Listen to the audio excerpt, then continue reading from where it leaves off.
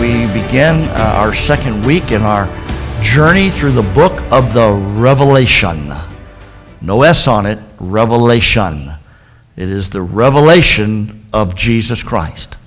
So we have but one Jesus and one revelation of Jesus. This marvelous book called the book of the Revelation. We learned last week it is the only prophetic book in the New Testament. It's the only book written in chronological order in the Bible, of order of events. We learned that Revelation chapter 1 and verse 19, I believe, is the key to it. That John was to write the things which he had seen, past tense. And what did he see? He saw the Lord Jesus Christ in all of his majesty and glory in chapter 1 as he gave us a picture of Jesus. If anybody knew what Jesus looked like, it would be John. John saw him as a lowly carpenter, as a humble rabbi and preacher and master and teacher. John saw him as a man that came that had nothing. The Bible said he had not even a place to lay his head or a pillow to lay it on. John spent 3.5 years with him approximately. He knew the Lord. John was the one that laid his head on Jesus' bosom. So if anybody knew what Jesus looked like, it would be John. But when we get to Revelation, he sees a whole different Jesus. No more a lonely carpenter. No more just a rabbi, a teacher of the Jewish faith. No longer does he even see him as a lamb before the slaughter, because John was at the crucifixion with Mary that day. But John sees him now in all of his glory, all of his majesty, his majesticness, and gave us a beautiful picture of our Lord. Then Jesus said, now I want you to write, John, the things which are. Present tense, which is the church age, the age of grace in which we live in. John was to write a letter dictated by the Lord. Matter of fact, 7 personal letters written to 7 personal pastors, to 7 literal churches that existed in John's day. They're in modern-day Turkey today, which was Asia Minor back then. All 7 of these churches existed. Matter of fact, John even pastored one of them, the first church. And he said, I want you to write, John, and Jesus dictates a personal letter to each one of these pastors. Polycarp happened to be the pastor of the church of Smyrna, the first martyr who gave his life for Christ. And so John did. And then he says, now, John, I want you to write the things which are going to be hereafter. After the church age, after the age of the church. You're going to write the things that are going to be future tense, what's to come. And of course, chapter 4 starts off with, come up hither. So what did John see? He saw the church in heaven, because he wrote about them in chapters 2 and 3, but in chapter 4, he sees them raptured out in heaven in glory. And then he goes on to write about the tribulation hour from chapter 6 all the way through 19, verse 11. We see what all takes place during the trib of 7 years. And by the way, from chapter 6 through 19:11, never once is the church ever mentioned. Never is the word ecclesia, the called out assembly, ever mentioned, never talked about. Now, church, think about it with me for just a moment. If they were there and present, don't you think John would have wrote about it? I don't think as explicit as this book is, and as thorough as this, and in full detail that Revelation is, that John would have left the church out had it been there. But it was not. And we thank God for that. So we're rolling along, and we've got I trust our spiritual virtuality goggles on this morning as we're sitting in our seats here, and we're going to take a virtual tour of chapters 2 and chapter 3. We're going to look at these 7 letters that were written to 7 pastors of 7 churches. Now, we're not going to take each letter of each church and everything it said, because we would have to take each church each week for about 4 to 5 weeks on each church. And you can see for the next 35 weeks, we would still be studying chapters 2 and 3. So we're not going to do that. We're doing an overall view. All seven of them had three things at least in common. One, they had a letter that Jesus, the first thing he did is he recognized their works. He said, I know your works. And he goes to explain a little bit about each of their works that he saw these churches doing. Then 5 out of the 7, he has a condemnation. He says, nevertheless, though, I have somewhat against you. And he begins to tell what he has. 2 of the churches did not get a condemnation against them. That was the church of Smyrna, the martyred church.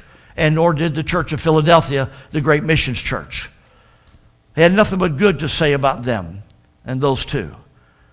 And so all that is in common. And then he talked a little bit about their works. He talked a little bit about what he had against them. And he spelled it out, told what it was.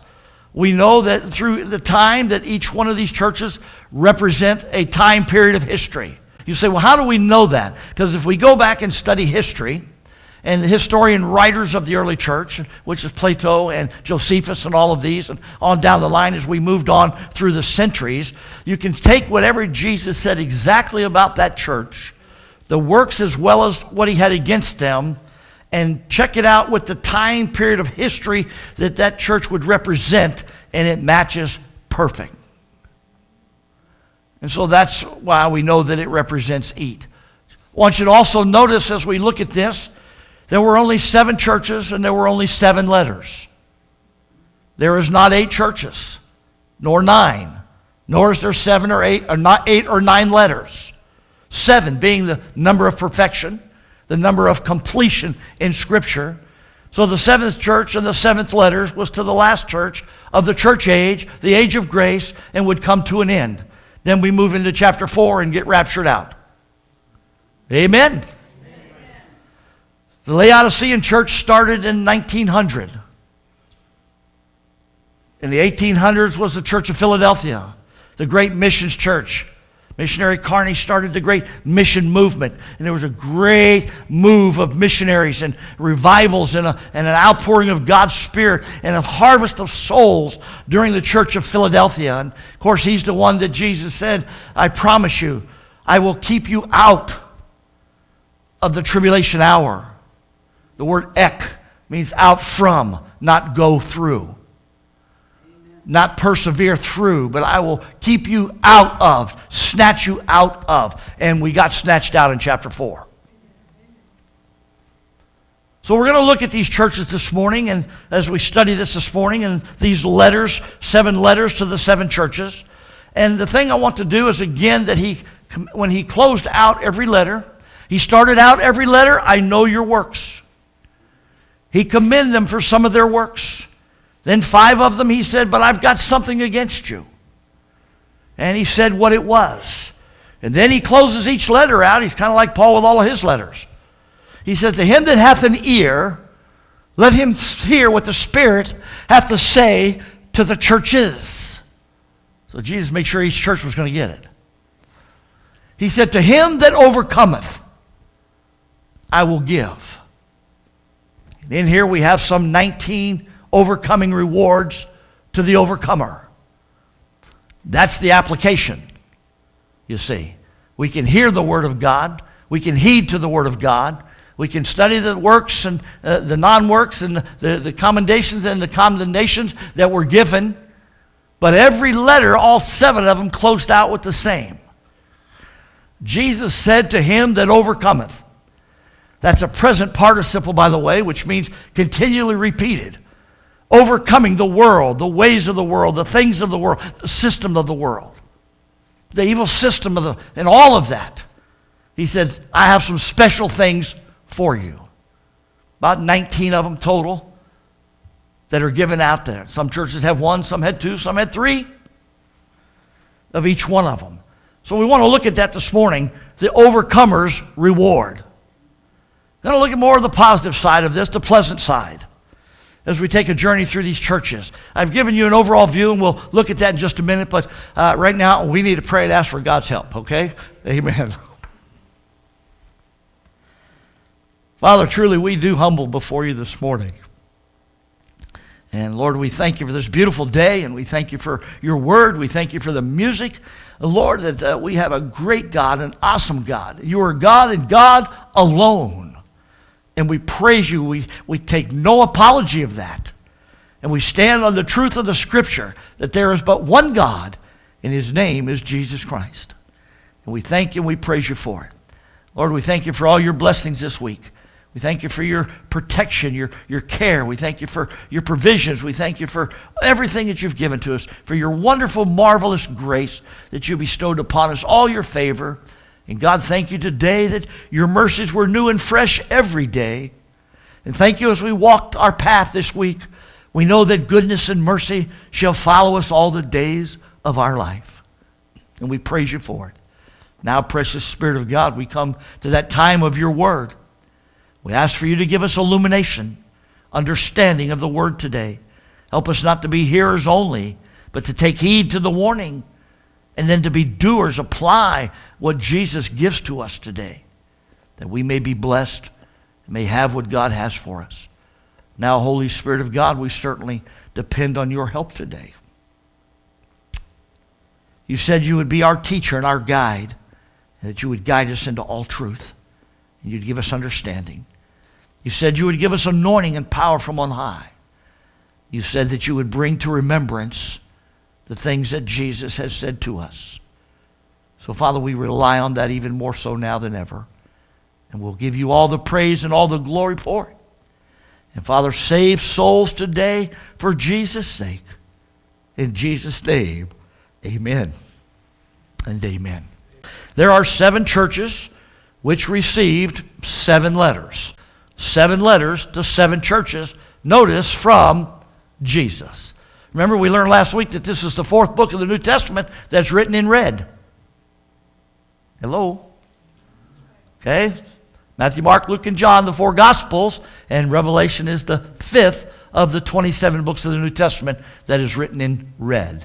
Other than we have some quotes in the book of Acts.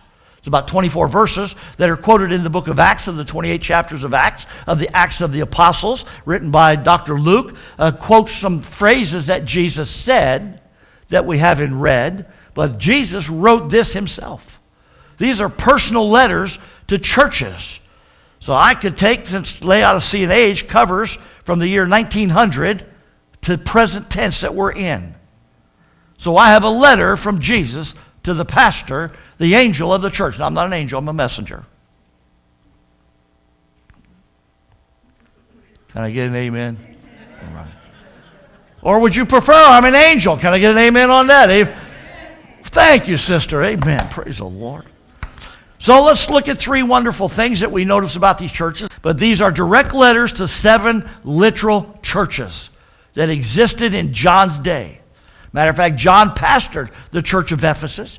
Matter of fact, when he left the Isle of Patmos to take these wonderful letters back, he went back to the church of Ephesus, became a prominent leader once again at the church of Ephesus, and died at about 120 years of age. The only one of the apostles that was not martyred. But they tried to kill him, tried to boil him in oil. So we find that these have personal application to all of us. All 7 of these letters, of these 7 letters to the churches, have a personal application. Because you see, when Jesus said, I know thy works, in each letter. Now notice he uses the personal pronoun I. Jesus saying, I'm the one that's writing this. And he says, I know your works. I know the works of West Marion Baptist Church, where you've taken a stand on my word, and where you preach the gospel unapologetically and without apology, and you take a stand on the issues, and you speak out for Christ, and you have a great missions program, you have a great media program. I know your works. Amen. And I would trust he wouldn't come back and say, but nevertheless, I have somewhat against thee. And then he would go on to tell us what he has. And then he would remind us at the close of the letter. So we see some have said that they represent the 7 different church ages. And I hold to that position. I agree with that. I hold strongly to that they do, from studying this for years in history, that yes, it does. Matter of fact, the description of the Laodicean church fits the church today perfect, to a perfect T. Exactly. So that's interesting, because 2,000 years ago, Jesus knew exactly where we would be today. Perfect. So that's why, again, we learned last week that we can trust prophecy because it's reliable. The Word of God. So we find that each letter has a similar pattern to it as we go through it. And of course, they begin with a greeting and accommodation of their good works. You can read each letter. He starts off, and I know your works. And he begins to commend them for some of the good work that they were doing. Then he comes back and says, except for the church of Smyrna and the Philadelphia church, but I've got something against you. Now, church, let me tell you something. I don't want Jesus to have anything against me. I don't want a desire for Jesus to have anything against this church.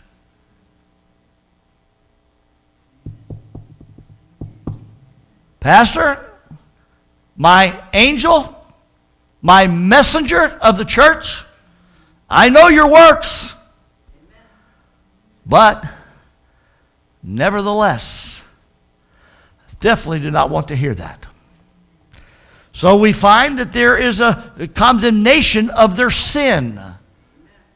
See, Jesus never condones sin. He never goes along with sin. He never approves of sin. He never tolerates sin. Because it was that very sin that put him on the cross.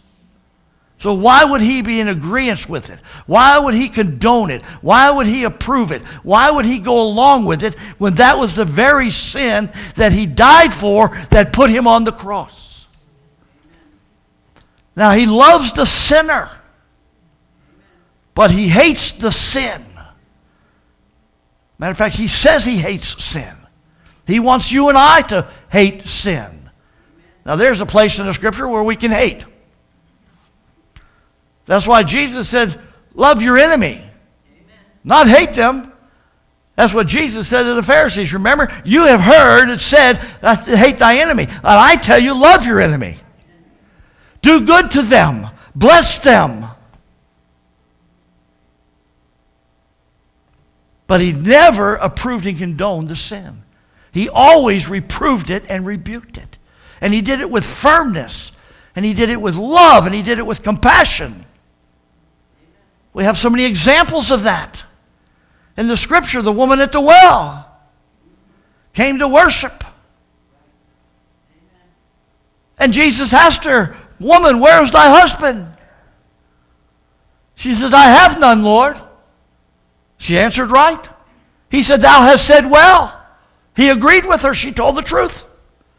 He said, no, but you've had 5. Past tense. Oh, and by the way, young lady, the one you're living with is not your husband. See, he called out her sin, but he never condemned her of her sin. And they went on about worship, and he told her who it was. She went back into the town and says, come and see a man that told me all about me. Is this not the Christ? Multitudes, it said, many believed on him that day and got saved. There was another woman caught in the act of adultery. And the men brought her before Jesus and said, the law demands that she be stoned and put to death. And that was the law. They had every right to do that. But Jesus didn't say, well, go ahead, man. I agree with you. I'm with you 100%. That's the law. Take her out. No, he went over and he began to pit right in the sand. And then he picked up a stone. And he said, okay, fellas, ye who are without sin, go ahead and cast the first stone. And one by one they began to drop their stones and leave till all that crowd was gone. And Jesus looked at her and he said, woman, where are thine accusers? I have none, Lord. Then neither do I condemn thee. But don't stop there. Go and sin no more. So in this letter, he has this condemnation of our sin. And we've all sinned, church, and come short of the glory of God. There is none righteous, no, not one. There's none that doeth good. We've all gone out of our way and become unprofitable servants. The soul that sinneth it shall surely die. When sin is finished, it will bring forth death, and the wages of that sin is death. Sin will cost you. It's kind of like the old Fram oil filter. Remember the old Fram oil filters, Doug? Mechanic out there? Pay me now, $1.98. Or pay me later, and it shows a mechanic pulling the engine out and a bill about $600. Now, if we made that commercial today, it would be, pay me now for this $9.95 filter, or pay me $1,500 to fix your engine. Either way, it's going to cost you. So we find that each one of these churches has this condemnation of sin, except for the two. The church of Smyrna did not, nor the church of Philadelphia. Then there's a challenge, or there is a warning given. You see, that's why he said when he closes each letter out, to him that hath an ear, let him hear. See, there's the hearing, what the Spirit has to say. Here's the heed, the warning. To each church. So we need to hear and we need to take heed to the warning. And then he says there is an overcomer's reward. There were 19, I think if you count them up, sometimes you can go to 21 if you want to try, but there's definitely 19 rewards that are given to the overcomer. But remember now, the overcomer, the word, is a present participle. That means a continual repeated action. You see, there's the warning. Take heed. We're to continually, presently, continue, repeatedly overcoming. Overcoming the world, the things of the world, the ways of the world, the sin of the world, the evil of the world, the wicked one, the lifestyle, everything. We're to overcome sin, the power and dominion of sin. And you can't say, well, I can't do that. Yes, we can. If you have the Holy Spirit of God living in you, then greater is He that's in you than he that's in the world. And God has given us the power and the ability to overcome these things. The question is are we? And remember, this was to each church. So we're going to look at, and like I said, I'm just following what you got. So let's look real quickly at them. You have them there on your outlines if you don't see that. Notice the first one. Let's see the 7 churches. Amen? There they are. The church of Ephesus was the first one. Here was their characteristic. They had left their first love. They had fallen in love with Jesus. You remember when you got saved, how much you were in love with Jesus? Remember how you were on fire for God? You couldn't keep you out of church? Oh, you were there every time the doors were open. I don't care if they're having a volleyball game, you were there. Because you couldn't have. You remember how you used to go up to your pastor and you'd tell him, man, and you'd say, give me this, I want to go try. And you were willing to charge hell with a squirt gun.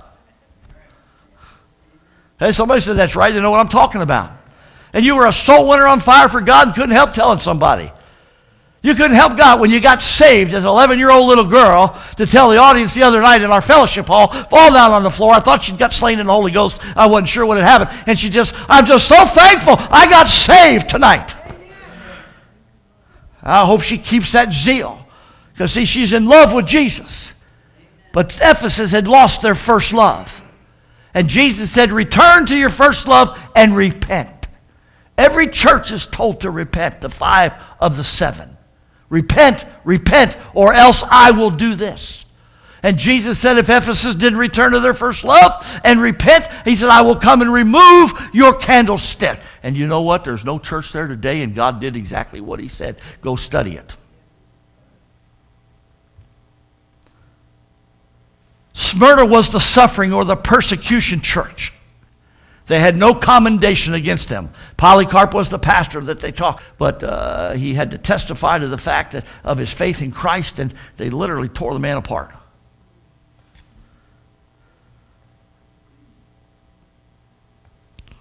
Pergama.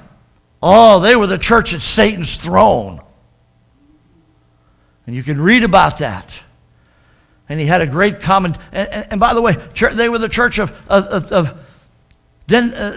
Satan's throne. That church, you know what that church did? Mostly that church tolerated sin. Amen. They put up with it. They went along with it. They agreed with it. And the Lord said, no way. All right? Then there's the church of Thyatira. That was Jezebel's teaching. They tolerated false doctrine and false teaching. and allowed that to go on. Then the church of Sardis, they were dead. Just stone dead. You think you're in a funeral home. I was talking to Brother George last night as we were sitting over there with Mom, and we were talking about the music for today. And he was talking about how we were talking about the choir music and our hymnal congregation music, and we try to have a little combination here. The church sometimes sings the old songs, and they sing some of the old songs that have been rearranged and a little more modern, and then we have a few of the light contemporary. I'm a light contemporary guy, okay? And I love it. And I said, we're the hymnals. And we were talking about, George said, I love the old songs and the old hymns. And I said, yeah, I do too. And I said, but at the same time, I said, we don't want funeral music. We're not dead. We serve a risen Savior. He's in the world today. He's alive and well. You ask me how I know He lives? He lives within my heart. We don't want dead music around here. I said, this isn't a funeral home. We may be getting ready to have one here, and that's okay, but it's going to be lively too.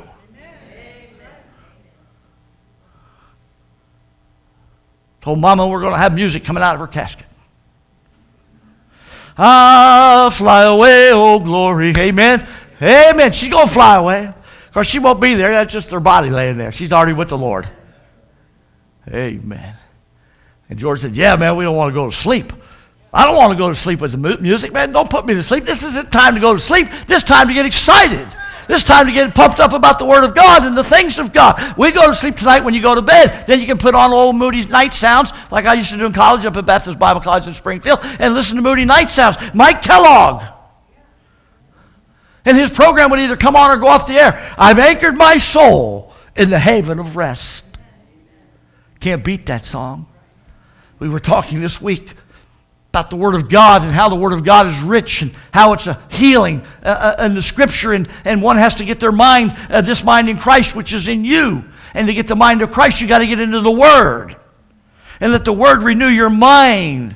And I was telling her we need to sing the song, There is a Balm in Gilead. There is a balm in Gilead. Heals the sin, sick soul. Can't beat them. So we find that. So then there's the dead church. They had a little commendation about them, but not much, but he still gave them one. Philadelphia, the faithful church, had no condemnation. They were faithful to the Lord and the work of the Lord, and that was during the 1800s. It started about 1790 and went through to 1900, about 1906. And William Carey, he started the great mission movement of missions, and a multitude of souls were won for Christ. And I mean, it's just a fantastic era of time. And then came the Laodicean church. The Laodicean church, the lukewarm church. You know what the word Laodicean means? It means the rule or the will of the people. That's the modern church today. It's the rule and the will of the people. It means one with great wealth and riches and doesn't need God. Because that's what it says. They have everything and have need of nothing. And Jesus said, oh, but I want to tell you something. You're naked. You're blind. You see. Oh, you know what else the word means? It means a people pleaser rather than a God pleaser. That's what the church today does, is try to please the people rather than to please the Lord Jesus Christ. So it really depicts what we are. So there's the challenge of Ephesus. Let's take a look and just follow along. Then we're going to move along in this, all right? Notice the D there in your study guides with me this morning. And we're looking at the Revelation chapter 2, verses 1 through 7. We're just going to read this first church just to get an idea of what's going on. And unto the angel of the church of Ephesus write, unto the messenger. That's the word angel there means messenger or pastor, because he starts off in chapter 1 and John says, I saw 7 stars in his right hand and 7 golden candlesticks, and he was in the midst of the candlesticks. And it tells us what the stars were. And the candlesticks were the 7 churches, and the 7 stars were the 7 angels or messengers, the 7 pastors of the church. That's in Revelation chapter 1. Let the Bible interpret the Bible. Okay? So he says, unto the angel of the church of Ephesus, and that could be at that time, that could have been the apostle Timothy or young Timothy. He was pastoring Ephesus. Paul started the church for 3 years and worked it and then called Timothy to be the pastor. John may have been at that time or so forth. These things saith he that holdeth the 7 stars in his right hand.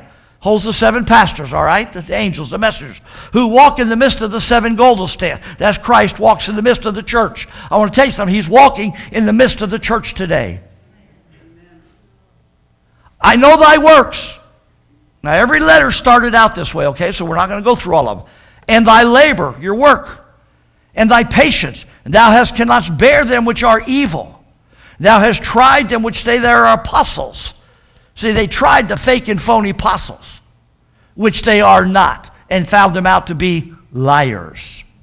And has borne and has patience for my name's sake, has labored and has not fainted.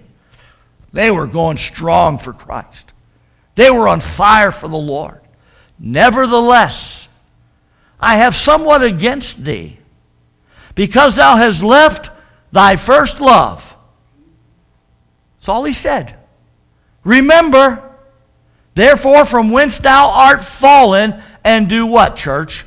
Repent, and do the first works, or else I will come to thee quickly, and will remove thy candlestick out of its place, except thou repent. Now there was the hearing, and there was the heed. You'd better heed the warning, because if you don't repent, I'm going to remove you. And guess what? He removed Ephesus. It became a ghost town, a barren waste church land. But this thou hast, that thou hatest the deeds of the Nicolaitans, which I also hate. Now here we go. He that hath an ear. Everybody got an ear this morning? Touch your ear and say, I got 2 of them. Let him hear, take heed, what the Spirit saith unto the churches. Interesting, it's a letter to one church, but he says unto the churches. Here it is. To him that overcometh, here was their reward. I will give to eat of the tree of life, which is in the midst of the paradise of God. How many of you want to eat from the tree of life in the midst of the paradise? Then you got to be an overcomer. The reward is to the overcomer. You better hear, you better take heed. If you're not overcoming, this isn't for you. So let's take a look at it. We'll look at this church for a little bit and we're going to move on. There was once life there, was once vitality. This is the church of Ephesus. There once was life. There once was vitality. There were great investments in the kingdom without growing weary. Man, don't grow weary today, church. Church, let us not become a church that loses our light, that loses our vitality, that loses our steam. Let's not grow weary in doing well for the Lord. Let's not lose sight of missions and the media ministry to reach our world for Christ. Let's keep going strong till Jesus comes. Because I don't know about you, I'd like to walk down the streets of glory and eat from the tree of life in paradise. Amen? Well, I'm going to be there, but I'd like to eat from the tree.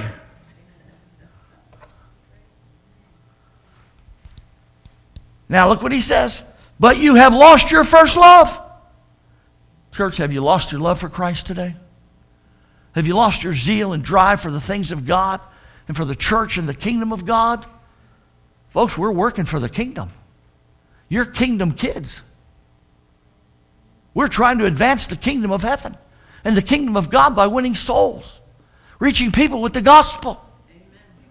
And the Lord added daily to the church such as were saved. Let's not lose it. Because notice what he said. Remember, repent. And then do what? Then do. There's the application. See, if this applies to you, now, so like I said, we don't have time to go through every church like this because we would be really 3 or 4 weeks just at Ephesus. And then we'd go to the next one and the next one, and we'd be here a long time. So I'm just using this one as a starter so you see this is what goes to almost every one of the church. They all have something together. Only 2 of them, the only thing were different, and that was they didn't get a reprimand. Smyrna and Philadelphia. The rest are all identical. So we're going to focus on the overcomer for the few minutes we have remaining. What is an overcomer? One who is walking in victory and conquering by faith in the conqueror. Who's the conqueror? Jesus. See, the one who overcomes is the one who is walking in faith and overcoming in faith in the conqueror, the Lord Jesus Christ. That's an overcomer. So let's look at it. These things have I spoken unto you, that in me you might have peace. In the world you shall have tribulation, but be of good cheer. Here it is. I have overcome the world. Now, Jesus wouldn't have told those men to be of good cheer if they couldn't overcome. Come on now. So now, if Jesus can overcome, who else can overcome? 1 John chapter 4 and verse 4. Ye are of God, little children. Say, that's me. How many are of God today? You saved today? You born again today? Amen. Now, you see, before you say amen, don't say, if I ask you, are you an overcomer? Don't holler out and say amen unless you're overcoming. And that's an everyday process. That's everyday work. You're of God, little children, and have overcome them. Why? Because greater is he that is in you than he that is in the world. You can be an overcomer today because Jesus is in you. The question is, again, are you overcoming? Because we overcome by our faith as we walk in faith with the conqueror, the Lord Jesus. 1 John 5, 4 and 5. For whosoever is born of God, talk to me, overcometh the world. Now, who's those that are born of God? That means somebody that's saved. You've been born again by the Spirit of God from above. Then you see what it says? You can overcome the world. And this is the victory that overcometh the world. What is? Even our faith. Who is he that overcometh the world? But he that believeth that Jesus is the Son of God. Doesn't get any better than Scripture, does it, church? Colossians 1, 12 and 13. Giving thanks unto the Father, which hath made us meet to be partakers of the inheritance of the saints in light, who hath delivered us from the power of darkness and hath translated us into the kingdom of his dear Son. See, that's why you can overcome, because he has delivered you from the power of darkness. You can overcome. And Jesus told every church, listen up, take heed. If you want what I got to give you, you'd better be an overcomer. Now, I'm an overcomer as far as qualifying because I have been born again by the Spirit of God from above. That gives me the title of an overcomer. Then the Bible says I'm an overcomer if I believe that Jesus is the Son of God. That qualifies me to give me the title of an overcomer. Then the next question is whether I am or not. See, there's the doing of it. Overcoming. All right, let's look at what it says here. 1 Corinthians 5, 15, 10. By the grace of God I am what I am. And his grace which was bestowed upon me was not in vain, because I labored more abundantly than they all. Yet not I, but the grace of God which was with me. You see, if you've got the grace of God with you, you can be an overcomer. But it's a choice you have to make. Jesus said, hey, to him that overcometh, I'll give you this. But if you don't overcome, you don't get the prize. Amen? Philippians chapter 2, 12 and 13. Wherefore, my beloved, as ye have always obeyed, not as in my presence only, but now much more in my absence, work out your own salvation. Now notice what Paul did not say. Come on, talk to me. He did not say work for your salvation. Are you catching the language here? He said, work it out. In other words, you've already got it. And you didn't get it by works. Okay? You work it out with fear and trembling. Why? For it is God which worketh in you both to will and to do of his good pleasure. Now, what is the will of God for you and I, his good pleasure? To be an overcomer. To be an overcomer. If it wasn't important, Jesus wouldn't have wrote it 7 times to 7 churches. And it's interesting, that's how he closed out the letter, because that was the last thought he wanted them to know. Okay, you with me? Say me or oh me. Now thanks be unto God, which always causes us to triumph. Do what? He causes us what? To triumph, church. Not to be defeated, but to triumph, he says, in Christ. and maketh manifest the savor. Okay, that's a sweet-smelling odor of his knowledge by us in every place. God wants us to be a sweet-smelling savor in every place we go, and we can because we have the power of God, the presence of God, the presence of the Holy Spirit living within us, and we can be more than conquerors. Paul said, yea, we are more than conquerors through him that loved us and gave himself for us.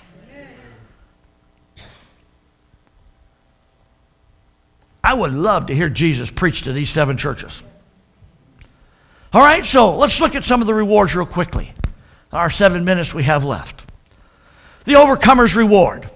First of all, number 1, these are the 7 churches, all right? So if you want to write out next to 1, 2, and 3, write down Ephesus. Here it goes. The first one, the overcomer, will eat of the tree of life in paradise. Look what he says. He that hath an ear, let him hear what the Spirit saith unto the churches. To him that overcometh will I give to eat of the tree of life, which is in the midst of the paradise of God. Now, if you want to eat out of the tree of the paradise of God, you've got to be an overcomer. You say, I can't do it. Yes, you can. Yes, you can. Number 2, the Smyrna church, the church of Smyrna. The overcomer will receive the crown of life. There's your crown. And not be hurt by the second death. See, folks, if you're born twice, listen to me, you're only going to die once. But if you're born once, you're going to die twice.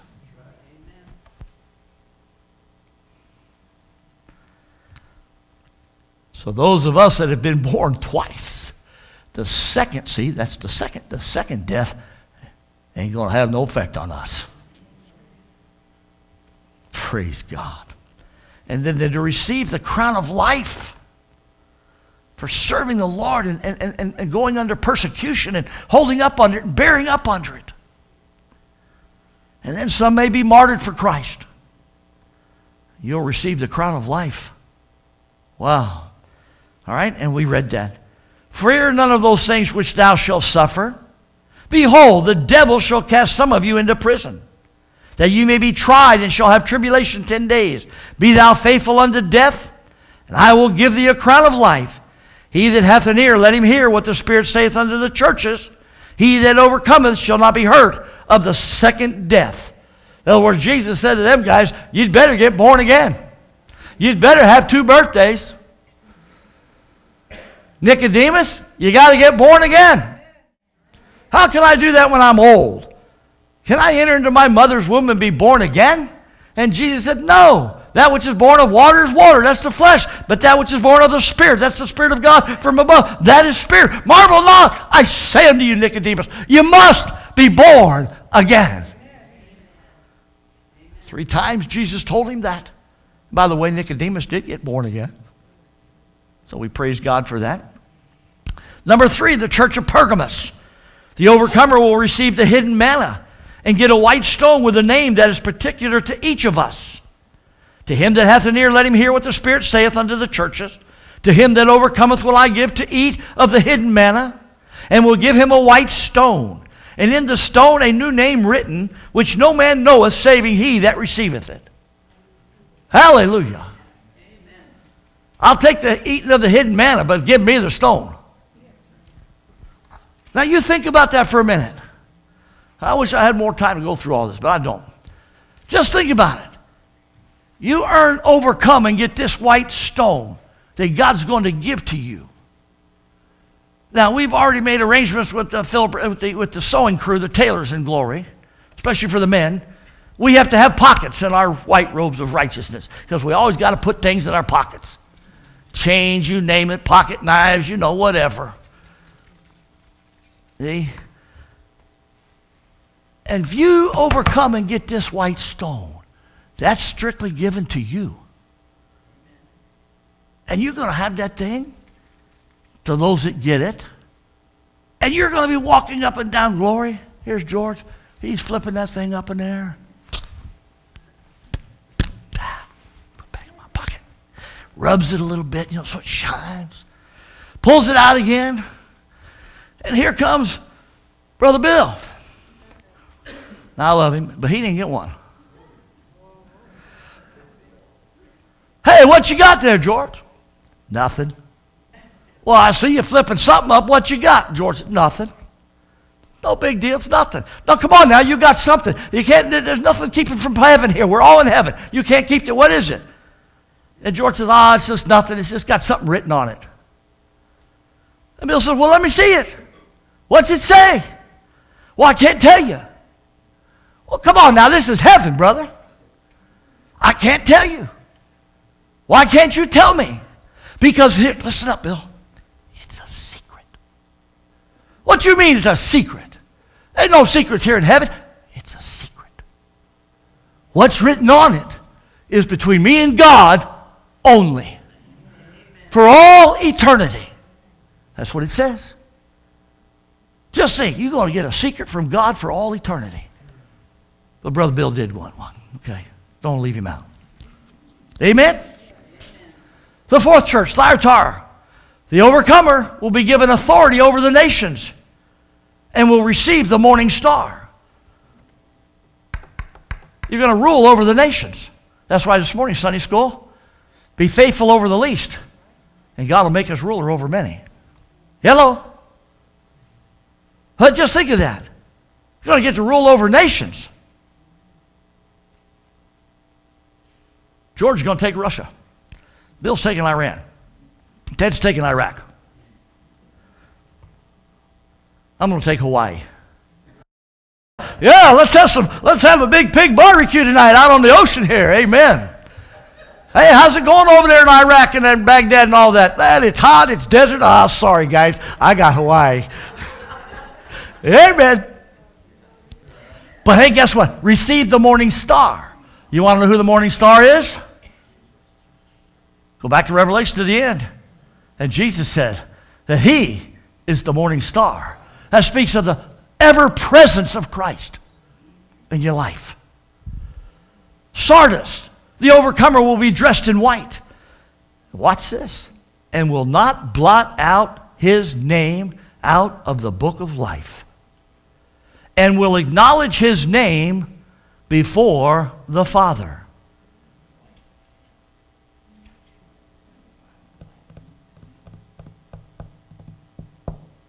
I don't have time to go into all that.